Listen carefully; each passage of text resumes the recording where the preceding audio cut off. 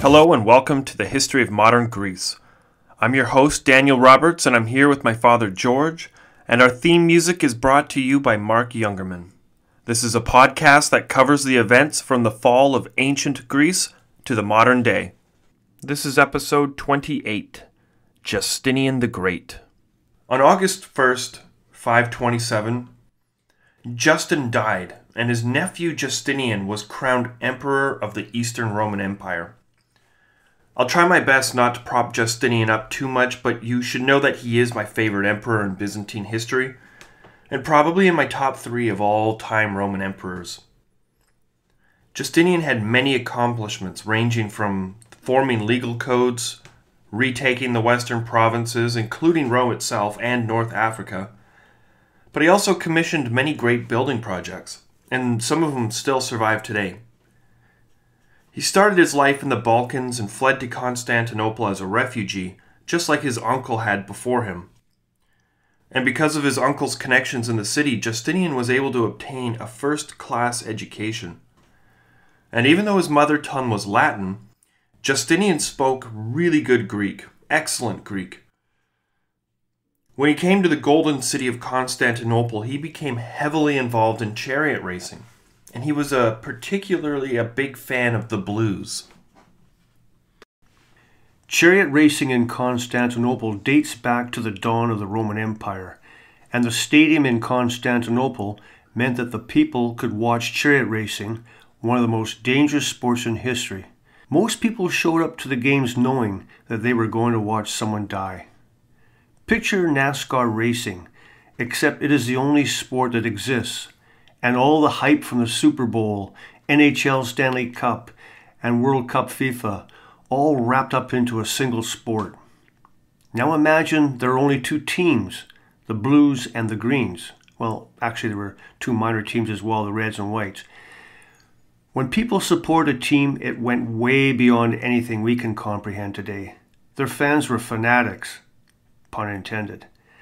Riots often broke out between Greens and Blues in the streets of Constantinople, in which people were commonly killed. Due to the establishment of Christianity as a state religion, most of the sports we think of taking place in a Roman stadium were banned. But chariot racing remained the primary sport of the empire. And when times were tough in the empire, as they had been at this point, the races were a way of distracting the people from their troubles. Just like his uncle, Justinian was a staunch Orthodox Christian, which meant he was a Nicene Christian that believed Jesus was a man as well as a god at the same time. To really understand Christianity and all its details, I really recommend the History of the Papacy podcast by Stephen Guerra. It'll go into a lot more depth than what we're about to cover.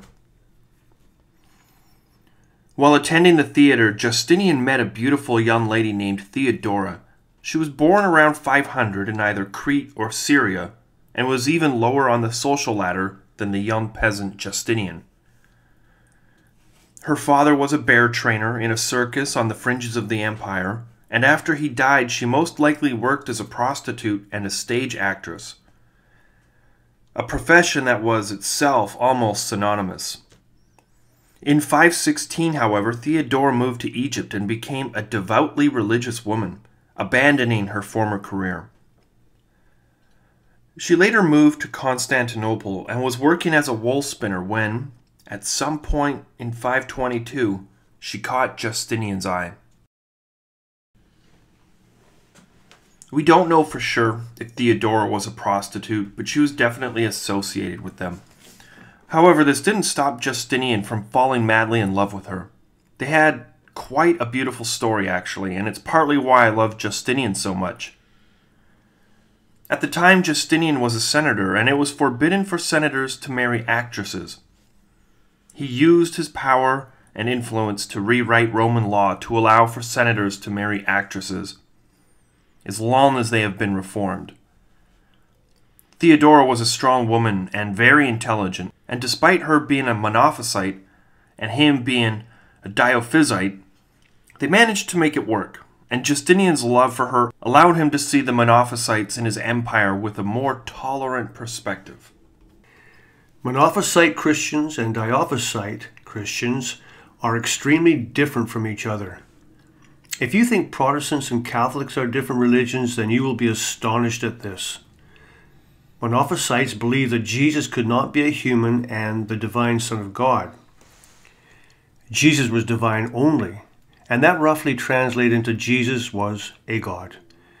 Whereas the Diophysites believed that Jesus was both human and divine at the same time. Complicated, I know.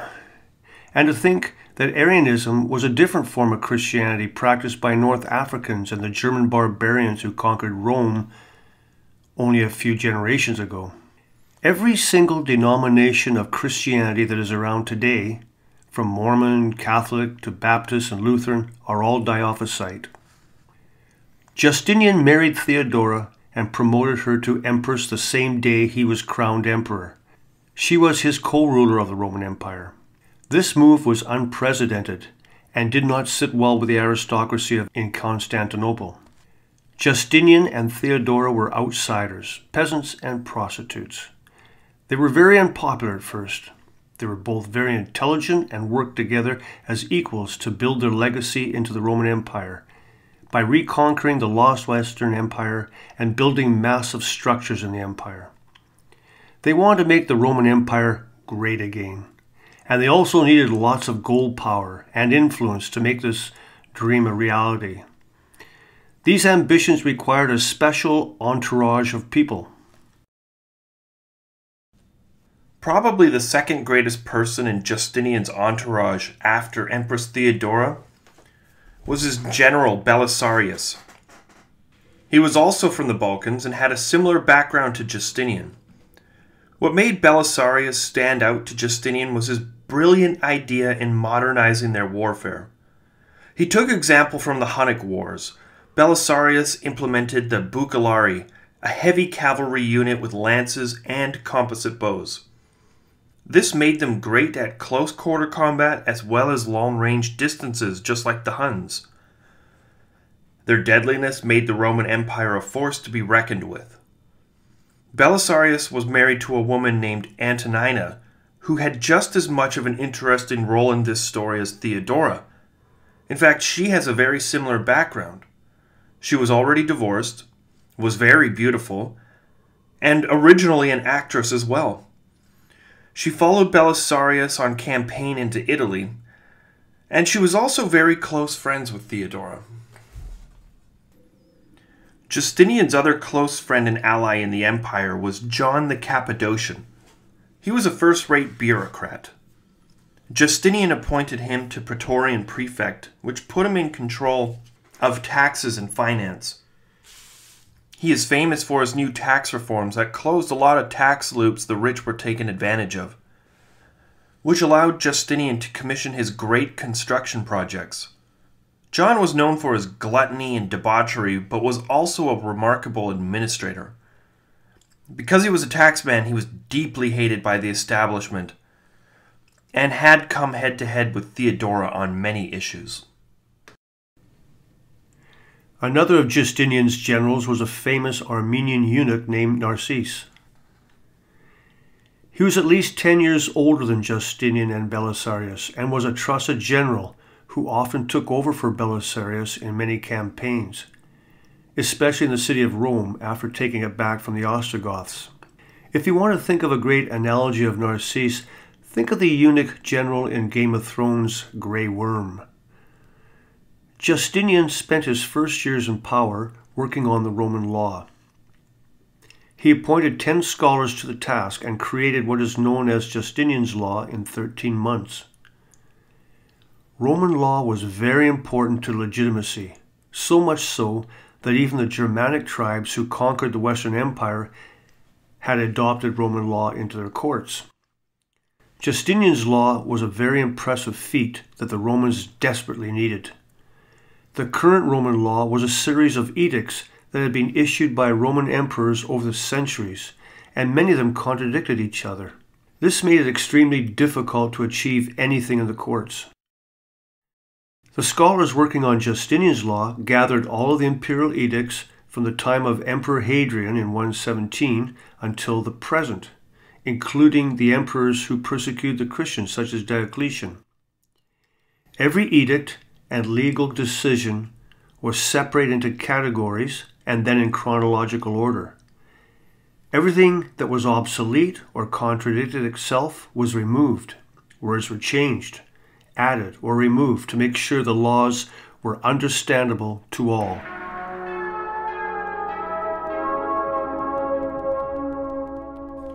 In 529, Justinian revealed his new code of law to the Roman Empire and had copies sent to all of the provinces. He declared that the canons from the 4 ecumenical councils were now as valid as the Roman imperial law. In his first 5 years of office, Justinian cracked down on all citizens who did not practice Orthodox Christianity. Apostates were put to death. Those making sacrifices were to be put to death. Everyone had to be baptized, whether they wanted to or not. Pagans were forbidden from teaching and speaking in public. He targeted heretics, which included many different brands of Christianity, all the way to homosexuals and pagans. Jews were considered to be heretics too, but they didn't lose any civil rights. However, they were forbidden from preaching out loud and converting new members. Because Jews were in the Bible, it was important to allow them to exist among them. In 529, there was an inquisition where people were publicly executed, including ministers in high office.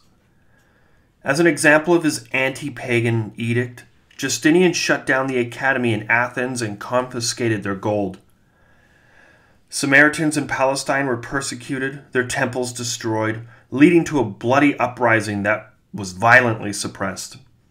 Constantine had set out to unify the empire under a single religion, but Justinian went way further in pushing for a single imperial, unified religion.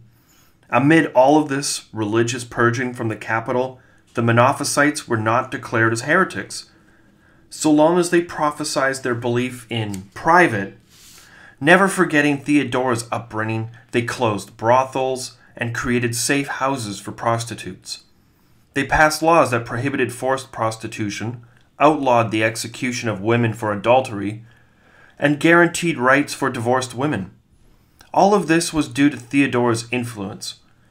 Justinian and Theodora began the process of uniting the Orthodox Christians and the Monophysite Christians in the East. The entire empire knew they both had different beliefs and were working together to bring each other's sect of Christianity together. And this helped establish good relations with both Rome in the west and still maintain control over the eastern provinces of the empire. Justinian also inherited a military conflict on his Syrian border that his uncle Justin had been fighting for several years. Relations between the Persians and the Romans remained hostile after the fall of the Hunnic Empire, and despite being involved in direct warfare, they struggled to take control of certain areas to control the spice trade. In 525, the Romans led an army into Yemen to take control of Himyar, an important trading city importing goods from India and China. This was a major economically based conflict, but the Romans used the excuse of protecting Christians in Yemen as an excuse to move his troops into the region. The Persian Empire then moved their troops into the boundaries of Roman territory, which triggered a Cold War between the two greatest empires in the region. In the north, the Romans recruited Huns to fight in their wars, and in the south, they recruited Arabs. This Cold War was a ticking time bomb before the two superpowers were going to come face to face in a hot war. The Persians decided to attack the Romans in 530, and Justinian sent Belisarius to fight against the Persians in Mesopotamia. Two major battles were fought between the empires, one being won by the Romans and the other by the Persians. After the leader of the Persians died, Justinian settled for peace with the new ruler, putting a temporary end to the war on the Syrian front of the Roman Empire. Justinian's harsh tax collection, needed to finance the wars and large construction projects, started to make the population angry. His harsh religious persecutions created a toxic environment. Justinian appointed to power the most efficient advisors, despite them being very unpopular. John Cappadocia was one of them, and led the coalition of scholars who created the Justinian law code. There were many taxes created by John of Cappadocia that targeted the rich specifically. Men caught bribing tax collectors were punished. This led to a crisis that nearly cost him his throne at the very beginning of his rule. Despite his unpopularity in the capital, Justinian had achieved quite a lot in his first few years. Christian kingdoms stretching from the Red Sea to the Black Sea were all allied together, and the Sassanids, the Persians, had just signed the Eternal Peace Treaty, ending conflict on his eastern borders. New churches and other buildings were being constructed in every province, while new laws governed the empire. His empire was functioning with extreme efficiency due to the newly appointed officers. All of this was just the beginning. His plan from the very beginning was to reconquer the Western Empire and bring the rest of Europe back into a single Roman Empire. This wasn't that far-fetched of an idea. There were many people still alive during this period who were alive when the empire was still complete. The rage in the population of Constantinople ranged from peasants to noblemen and had reached a breaking point. Many of the aristocracy were angry that their wealth was being taxed and that their court cases were being lost due to the new legal code. They all remembered a time before Justinian and his uncle, only 14 years before, when they could get away with whatever they wanted under Emperor Anastasius. He also managed to anger both the Greens and the Blues chariot racing factions within Constantinople, which could best be described as an ancient times version of the Hells Angels. In January of 532, the New Year chariot races had begun, and in the second week of the tournaments, a riot broke out in the stands between the Greens and the Blues. Justinian sent guards to deal with the rioters. The riots spilled out into the streets, and several members of the Greens and Blues were apprehended and hung in public. 5 of the men died on the rope, while 2 fell to the ground when their ropes broke. They managed to pick themselves up and run away and hide in a monastery where they claimed sanctuary. The imperial guards followed and waited outside of the church to arrest them. One of them was a blue and the other was a green. Now the guards honored the church's law of sanctuary due to their strict religious beliefs. But back in the hippodrome, hippodrome is Latin, which literally translates into horse track. Justinian sat in his box watching the final races when the crowd started praying for Emperor Justinian to go lenient on the 2 prisoners hiding in the church. Unfortunately, Justinian ignored their pleas, and as the races began, the Blues and the Greens started chanting in unison, "Nika, Nika, Nika," which translates into victory. Now the whole stadium chanting this at once, staring and pointing their finger at him, spooked him. And Justinian retired from his personal box that overlooked the stadium and returned to his palace. The crowd started rioting in the streets and attacked the palace gates. They burned it to the ground, and those fires spread and caught fire to both the Hagia Sophia, which was the city's state cathedral, and the Senate building, burning them both to the ground. Justinian failed to recognize this unity of the Greens and Blues as more than just a typical riot in Constantinople, and ordered the tournament resumed the next day.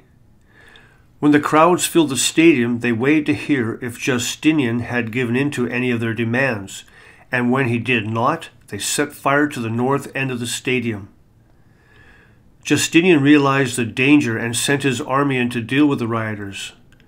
The rioters demanded new administrators be appointed, and Justinian immediately gave in to their demands, but the rioters did not stop there. They demanded Justinian step down as emperor, and Anastasius' nephew take his place. Constantinople was now in full revolt, and Emperor Justinian's reign looked like it was about to come to an end. 3 days went by with most of the city being burnt to the ground. Seeing the seriousness of the situation, Justinian decided it was time to address the crowds in the hippodrome and give in to some of their demands. It was only 2 emperors ago when Anastasius went before the rioting people of the Hippodrome and offered to give up his crown for the good of the kingdom. His act of humility pleased the crowds, and they let him keep it. When Justinian did this, the crowds of thousands of people booed him and chanted the name of Hypatius, Anastasius' nephew. They ran to Hypatius' house and carried him to the Hippodrome, where they crowned him emperor in front of Justinian and Theodora. The crowds were out of control, and there was nothing Justinian could do about it. Justinian's advisors agreed to a swift retreat to the harbor was the best idea. They would hide out on an island in the Aegean and live in retirement, filthy rich for the rest of their lives. Everyone was in agreement when Theodora stopped them.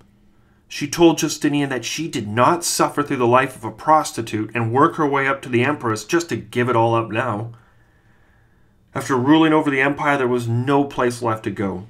She is rumored to have said that the purple would make an excellent funeral garb. Moved by his wife's sentiments, Justinian agreed to stay and take control of the city. He sent his trusted general with large sums of gold to the leaders of the Blues and convinced them to meet in the Hippodrome. Over 30,000 men gathered on the floor of the racetrack and waited for the emperor to show up and hand over his crown. Instead, the gates to the Hippodrome were quietly sealed, and a row of heavily armed soldiers formed a line at both ends of the stadium. Led by Belisarius, the soldiers began methodically cutting down everyone in their way. In a matter of minutes, the soldiers marched from one end of the floor to the other and butchered all 30,000 men. The stadium floor was filled with blood and chopped up bodies. Justinian then executed the nephew of Anastasius, and just like that, all of his enemies were dead. The capital city of the Eastern Roman Empire was completely burned to the ground, and Justinian was there, ready to rebuild it from the ground up in the exact way he always envisioned. No one was left to challenge him on anything ever again. Within 40 days of the destruction of the Hagia Sophia, the first cornerstone was placed for the new church. Justinian lowered taxes and loosened certain laws to give something to the people. Many senators were stripped of their lands and banished from the capital, while the generals who helped him were promoted.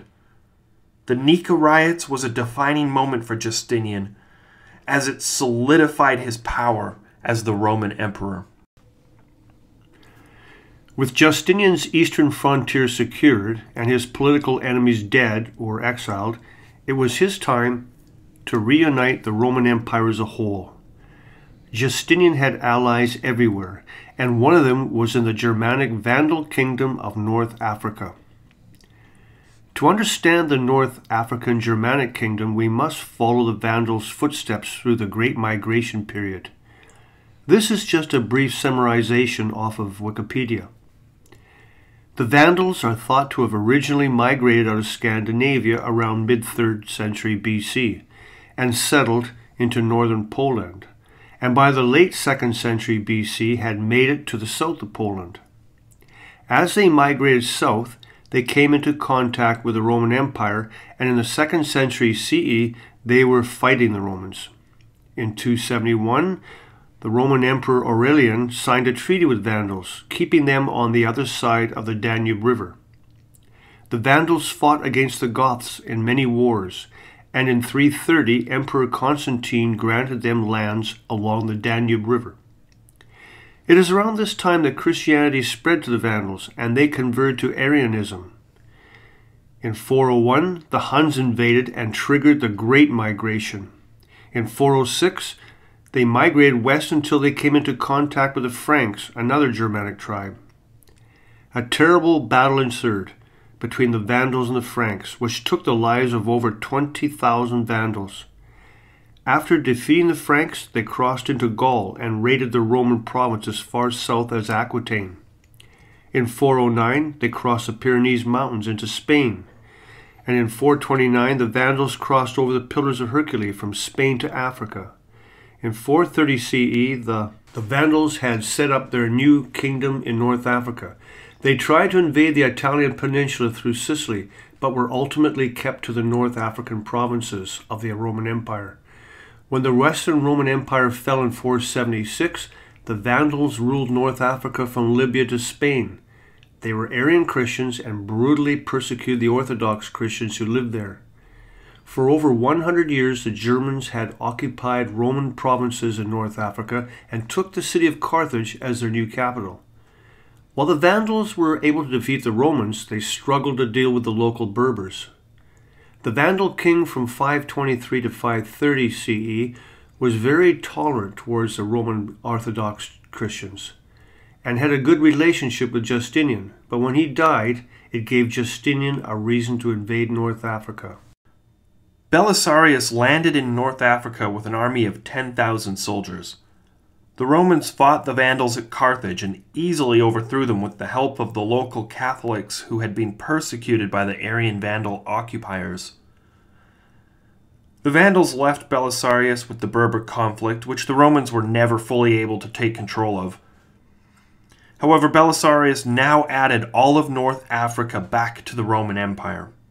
From this point forward, the Vandals had been wiped out of history. With this conquest, Belisarius threw himself a tribute like they did in classical Roman times, which really propped up Belisarius in the political stage. Justinian definitely did not like the prestige his general was getting over him, which I think led to the ultimate failure of Justinian being able to fully reunite the old Roman Empire. In 535, with only one way for Belisarius to go, he invaded Sicily, which fell almost immediately, and from there he moved into Naples, where they faced their first major resistance from the Ostrogothic army. The Romans under Belisarius besieged the city for 20 days before some 600 soldiers managed to sneak through an aqueduct and took the city. In 536, after the failures in Naples, the Ostrogothic king Theodahad was assassinated, and a new king, Witigis, came to rule the Ostrogoths. As soon as he came to power, he raised a large army outside of his capital at Ravenna and prepared to march south to meet the Romans in battle. At the same time, Belisarius marched his army north, and the citizens of the Eternal City opened the gates and welcomed Belisarius as liberators. As the Roman soldiers entered the gates in one end of the city, and any Ostrogoths living in Rome ran out the other side in fear for their lives. For the first time in over 60 years, Rome was once again reunited with the empire, which was a huge boost for Justinian's popularity back home. Knowing that the Ostrogoths would return quickly with their new army, Belisarius stockpiled the food supply and refortified the city walls. In the summer of 536, a mysterious cloud appeared over the Mediterranean basin. The sun gave forth its light without brightness, wrote the Byzantine historian Procopius, and it seemed exceedingly like the sun in eclipse, for the beams it shed were not clear. Scientists today attribute this event as the mass eruption of a volcano, probably far away in the northern hemisphere, that caused an unusually cold summer. In 537, the Ostrogothic army marched on Rome and camped on the other side of the river. It just so happened that Belisarius was out scouting when he saw one of his parties up ahead come running back to the Roman defenses. They ambushed Belisarius, and he even got into a fight with the Ostrogoths before retreating back to the Roman walls. However, the guards were frightened of the approaching Goths, and they refused to open the gate for Belisarius and his scouting party. Seeing that there was no getting in and the Goths chasing them were not properly organized, he decided to turn around with his soldiers and charge the attacking Goths. This move surprised the Goths, who were full running after him, and most of them were cut down before they turned back and ran towards the main Gothic army. Seeing that everything outside of the gates was now calm, the guards opened them up for Belisarius to enter. Witigis' Gothic army set up several camps far away from the walls and surrounded the city. He had over 20,000 men and immediately started constructing siege towers so he could storm the Roman walls. As oxen dragged the siege towers closer to the city, Gothic soldiers started to fill the moat with rocks and dirt, giving the siege towers a direct path to the city walls. However, the Romans concentrated all of their arrows on the oxen, killing them and preventing the siege towers from getting any closer. After the siege towers failed, the Ostrogoths sent two armies back to the Roman city on opposite sides of the wall, both concentrating on weaker sections. At one point, the Goths got so close to the walls that Romans started breaking apart statues to drop them on them. On the other side of the city, the Goths climbed over the walls and raided into the city, but they were quickly killed by the defending Romans. Seeing the Goths were distracted, Belisarius opened up the main gate and had his cavalry charge the attackers from the side. He killed many of them, driving the rest away from the city walls. Having momentary control of the grounds around the city, his cavalry galloped around Rome, setting fire to all of the siege towers that were abandoned from the Ostrogoths. Seeing his only opportunity to evacuate the women and children, Belisarius sent the citizens on rafts down the river Tiber and away to safety, while all able-bodied men were drafted to defend the city. These extra recruits allowed Belisarius to occupy every station along the walls, as well as lengthen his food supply. Before the Goths were able to launch another attack, 1,600 cavalry reinforcements arrived in the city to help Belisarius. They were sent out in the fields beyond the city walls and peppered the Gothic camps with arrows, killing many and disorganizing the rest. The quick raids and retreats killed hundreds of Gothic soldiers and allowed for most of the Roman cavalry to dart back to the safety of the walls whenever a strong force retaliated.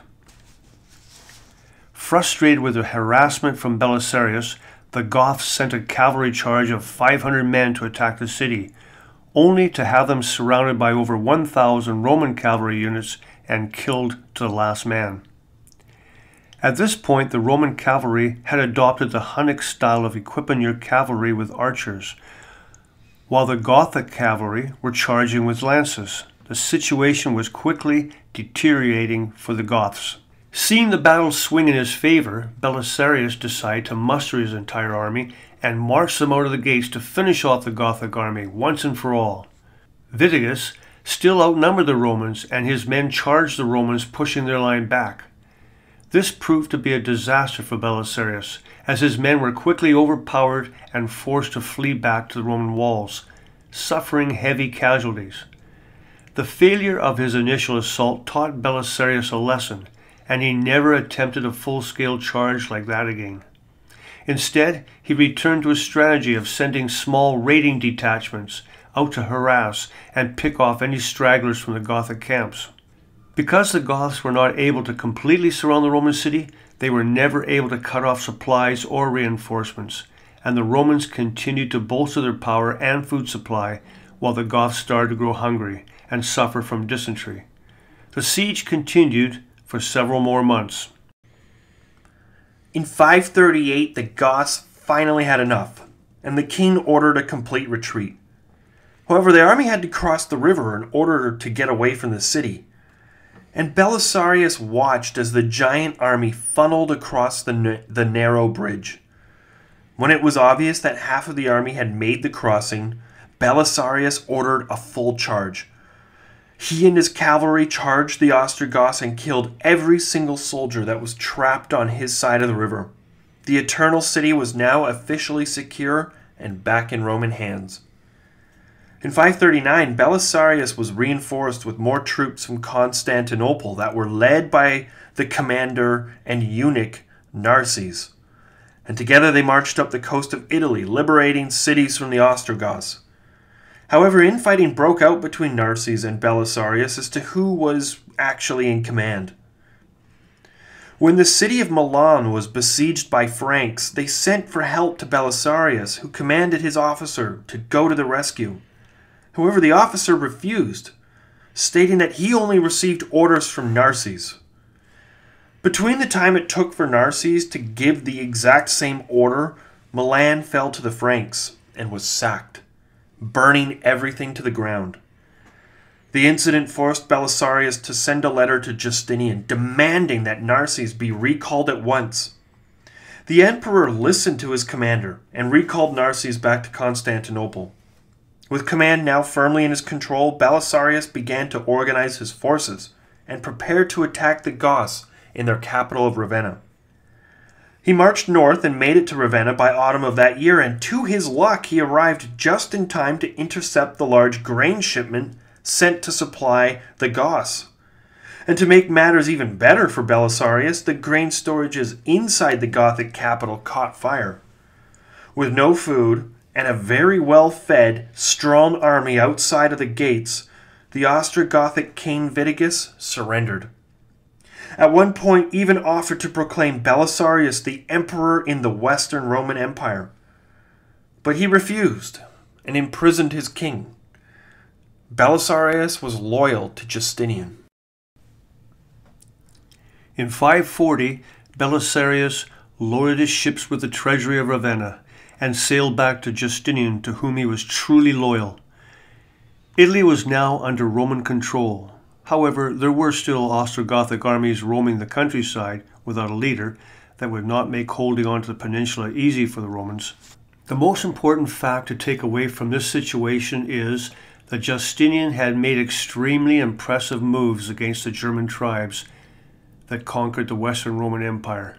He also unified the empire under a common law and did his best to amalgamate the Christians within the empire to a unified belief. Everything was looking up for Justinian. In fact, if you were a 100-year-old citizen of Constantinople who was born during the Roman Empire, you might believe that everything was about to return to normal. And as someone looking at history unfolding on a map, you would see that the Roman Empire was on its way to recovery. Justinian did everything right and can't be blamed for what was about to happen. Part of me believes that Justinian would have reunited the entire Roman Empire, plus more territory, had the plague not struck. In 539 or 540, another volcano erupted.